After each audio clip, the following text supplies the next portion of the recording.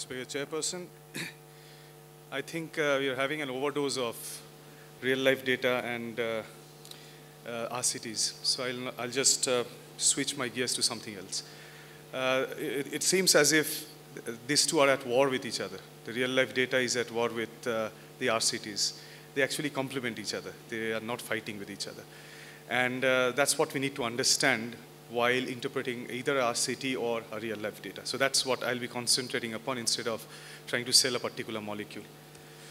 Now, first thing that we have to look at, real-life data and RCTs have their respective pros and cons. So that's I'll be looking into. And we'll look into the CVOTs done with SGLT2 inhibitors. I think we are having a toxicity of SGLT2 inhibitors since morning. And most of these are patients who have established cardiovascular disease in whom this group of drugs have shown their benefit. But you see that the large majority of the patients in our clinics might not have cardiovascular disease, and how this group of drugs apply there, that's what I'll be looking into. And that is related to primary and secondary cardiovascular disease prevention. And where does dapagliflozin fit into the picture, because it doesn't have a cardiovascular outcome trial like a EMPA-REG or a CANVAS trial. So automatic question is, should we wait for the trial to come and reserve prescribing this particular molecule, or we can still write it freely? Now, if you look at the pros and cons of RCTs versus real-life evidence, it's something like this. This is an example of real-life evidence when this mammoth is being pierced by a lot of spears and its neck pain suddenly disappears. So, but these people were throwing the spears to kill it, not to cure the neck pain.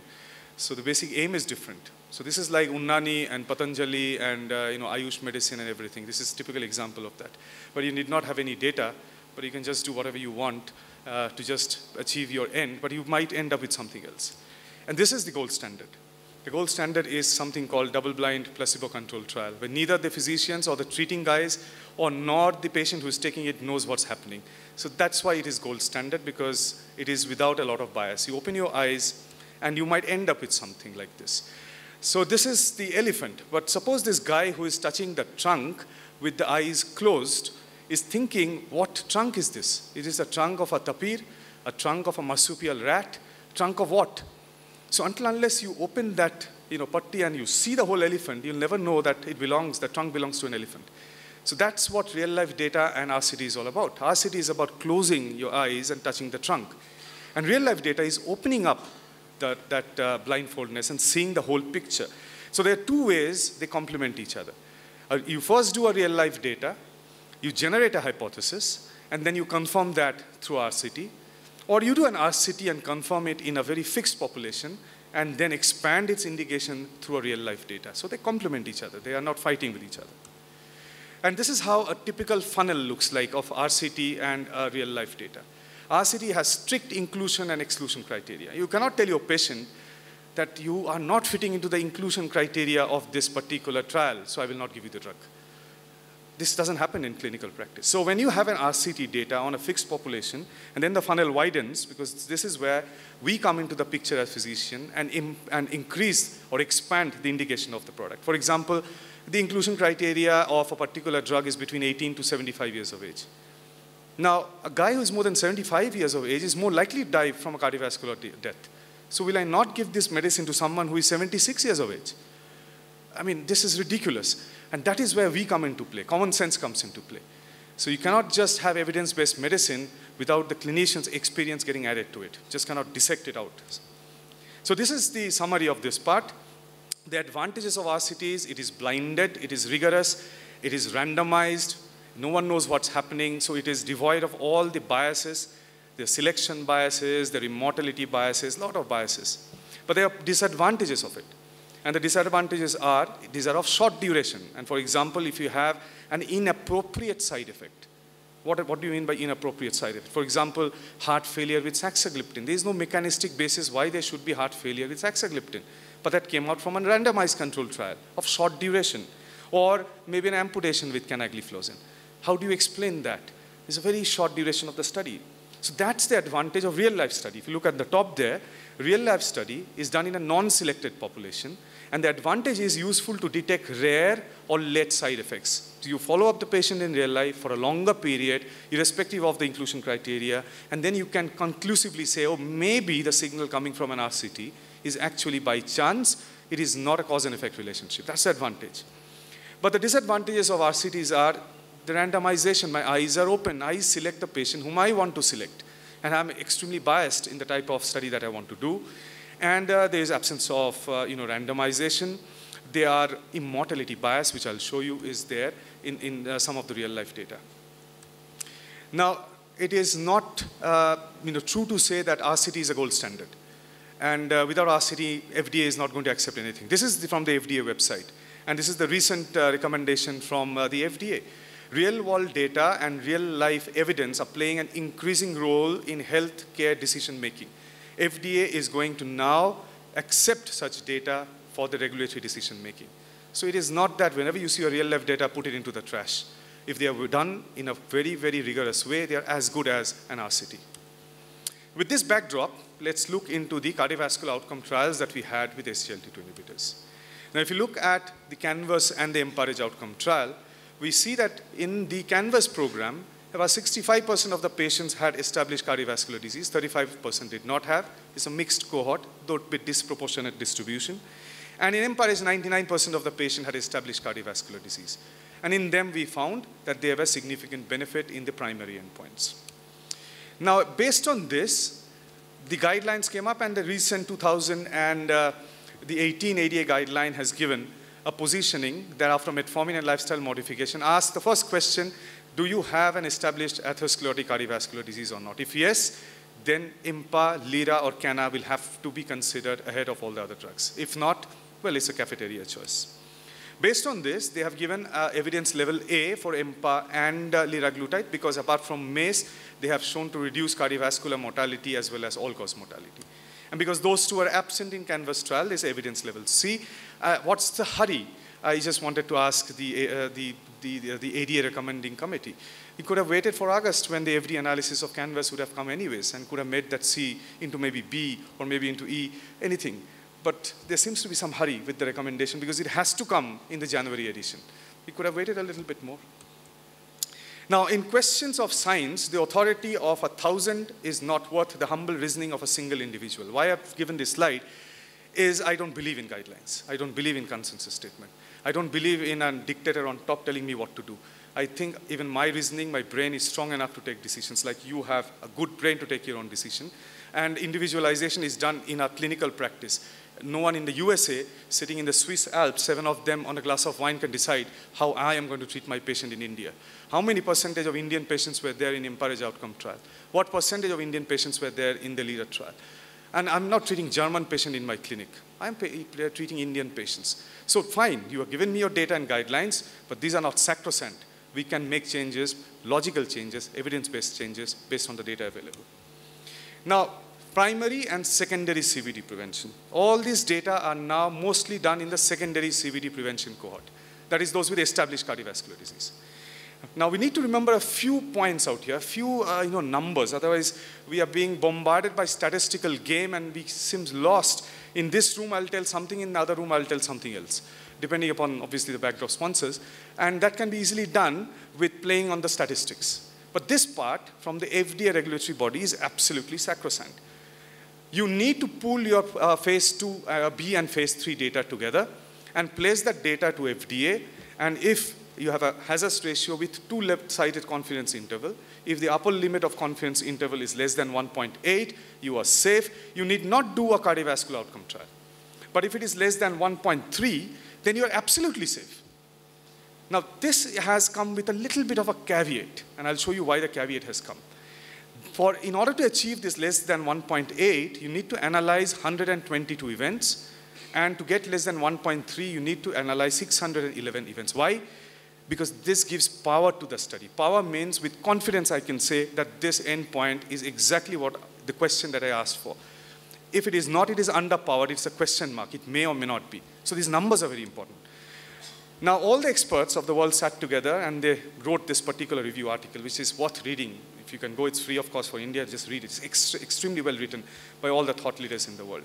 And what they have shown is, if you look at the EMPOURAGE and CANVAS trial, and you look at the number of events which were analyzed, based on whichever podium we are standing and saying with confidence that these drugs reduce cardiovascular outcomes and death or whatever, is something around 772 events in EMPA-REG outcome trial and around 1,011 events in Canvas trial.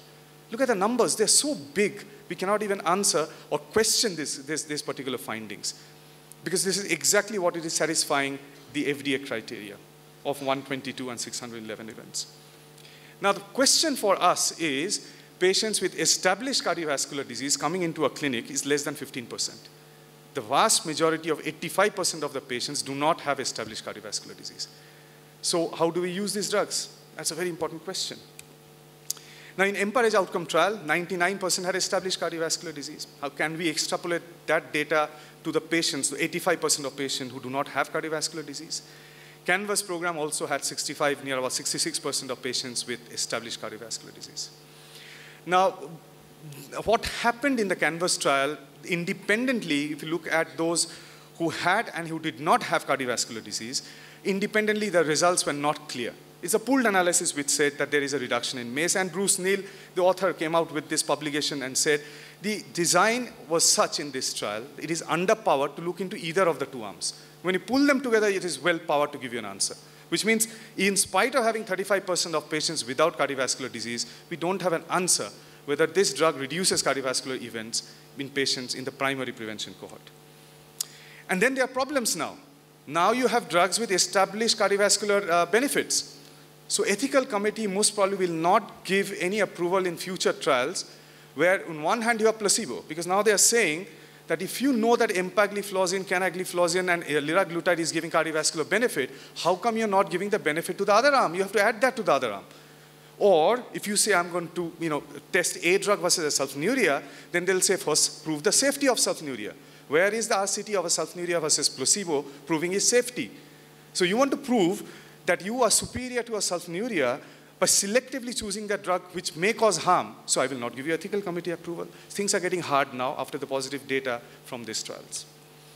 Now if you look at this particular CVD real study, which was done with dapagliflozin, large data, large number of patients from all over Europe pulled together, and you find there's a significant improvement in the cardiovascular endpoints, all-cause death, hospitalization due to heart failure, or combination of both. There's a very improvement in that. But now, if I go back to my first slide and we can ask this question, this is a real-life study without an RCT. So can we just take this and go to a clinic and tell our patients from tomorrow, I'm going to write dapagliflozin to you, it is going to reduce your heart failure, it is going to reduce your all-cause mortality? The answer is no. This has only generated the hypothesis. When the declared ME58 comes, complementing it, then only we can give you the definitive answer. Before that, it's a good hypothesis that has been generated. And this is the mortality and time bias based on which most of the real-life data sometimes gets caged because, and the question marks are being put. Now, the question is then, I scratch my head when I choose an SGLT2 inhibitor in patients who do not have established cardiovascular disease. The first question is the drug safe? Second question is it beneficial or not? Now, the safety issue in the pooled analysis was done, for example, in canagliflozin. The pooled events which were analyzed were 71 and 130. Now, these 130 events which were analyzed, of that, only 22 events came from the pooled phase 2, phase 3 trial. So if I now go back to the FDA recommendation, I needed at least 121 events to make the calculation. So what did they do? They opened up the Canvas trial, and they took the data out, around 108 patients, pulled them together. Now they have 130 patients, which is more than 121, adequately powered, and they said it is safe. My problem is, when you've opened up the Canvas trial, you have taken patients in both primary and secondary cohort. And then you have pulled it with the primary cohort, which is the pooled phase 2, phase 3 trial. Now the safety is in which patient? My patient sitting in front of me cannot have an MI and also not an MI. It is either of the two. It cannot be both. You cannot mix them together. It's a polluted data. The same thing has happened in the EMPA-REG outcome trial. They had such less number of MACE, 54 number of MACE in the pooled phase 2, phase 3 data. So they had to open up the EMPA-REG outcome trial at 1 year. And remember, 99% of the patients had established cardiovascular disease. So that's secondary, and these 54 events were predominantly primary. You pull them together, and drug is safe, it can come to the market. Again, the question comes, it's a polluted data. Safety is in which population? Is the safety in those without cardiovascular disease? I think this cannot answer that question. Neither Canvas nor the EMPA-REG outcome or the pooled analysis can answer that question. So with this backdrop, if we look into the DAPA, And it gives us a very important question, raises a very important question. Canvas trial was opened up. EMPA-REG outcome was opened up. Why is DECLARE-TIMI not opened up? And the answer is very simple. If you looked at the pooled phase 2, phase 3 data of the dapagliflozin, they were analyzing 176 events. So they were already in the green zone, and you need not open up DECLARE-TIMI 53. So it's already there. And look at the upper limit of confidence interval, 1.070, less than 1.3. Now, ideally, FDA should have said there is no need to do a DECLARE-TIMI 58 because you're less than 1.3. Why waste money doing an outcome trial? It is so robust just from there. Not only that, they had 2 RCTs and its meta-analysis where one of the primary endpoints were cardiovascular disease right at the outset. And if you look at that data, again, they were analyzing 128 events, those with established cardiovascular disease. And again, the upper limit of confidence interval was less than 1.3. But then again, it's unfair because the other 2 molecules have a decrease in mortality and an additional labeling. So if DECLARE-TIMI 58 is not done with this data, dapagliflozin is not going to get that additional indication. So if you ask me, this is a dream run of a trial, of a molecule. Getting an approval right away from the pooled phase 2, phase 3 data. You don't have to open up your trial. You don't have to pay a penalty on your p-value. And you just have your randomized control trial, and from which you get the data. And in each of the 2 arms are so big that each arm is equivalent to an EMPA-REG outcome trial. So we're most likely going to get the result from DECLARE-TIMI 58. So how does dapagliflozin fit into the picture? Evidence level E, which is again my take. If you look from a primary cardiovascular disease prevention, CANA, EMPA is plus minus because it's a polluted data that we are looking at. But with DAPA, it's robust clearance that it has got from its pooled phase 2, phase 3 data. And these are the population who represent more than 85% of the patients in your clinic. From a secondary cardiovascular prevention cohort, CANA and EMPA are already there. We have to wait for DECLARE-TIMI 58 before we can say that DAPA is in the same league as that of the other 2. So this is the DECLARE-TIMI algorithm. They are going to follow this, and we're eagerly waiting for this data because it's looking big enough, and probably this is the only data which is going to answer the question whether dapagliflozin, like its counterpart or unlike its counterpart in the primary prevention cohort, is going to show us some benefit or not. I'll end by a couple of quotations. Our duty as a physician, first, is clinical integrity.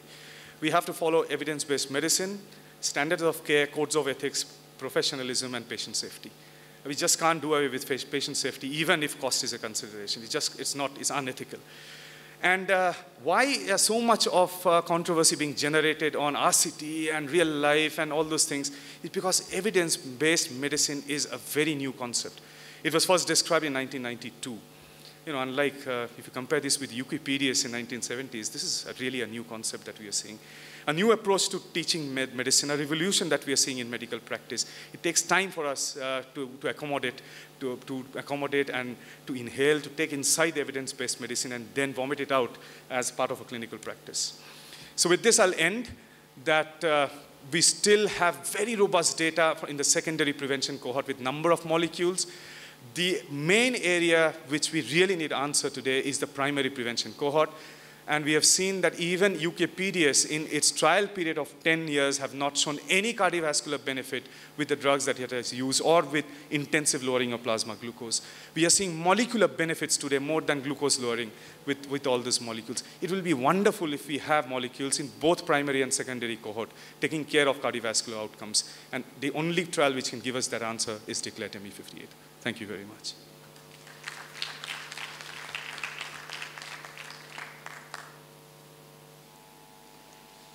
Thank you, Dr. Ghosal, for excellent and unbiased presentation. When I was reading CVD real trial, I always had a question in mind whether it is important to use this group of drugs in patients who do not have established CVD, but I think you cleared most of the doubts.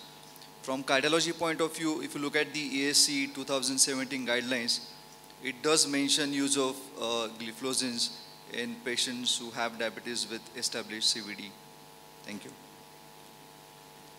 Any questions from the audience? Okay. Thank you, sir. We'll conclude the session. Thank you.